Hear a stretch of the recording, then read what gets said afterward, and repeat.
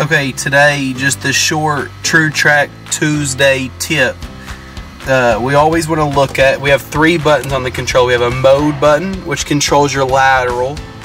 An encoder knob, think of this as an enter button. I always tell people this is your enter. Anytime you want to enter information, it's your center knob, and your ALT is your vertical.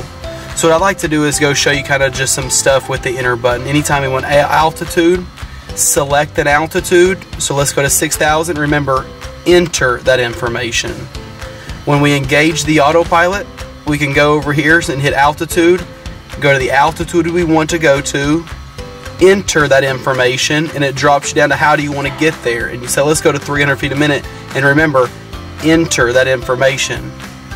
Tuesday True Track tip is this middle button. Think of it as enter. Anytime you want to enter information, we can go over here to 300 feet, 400, enter that information.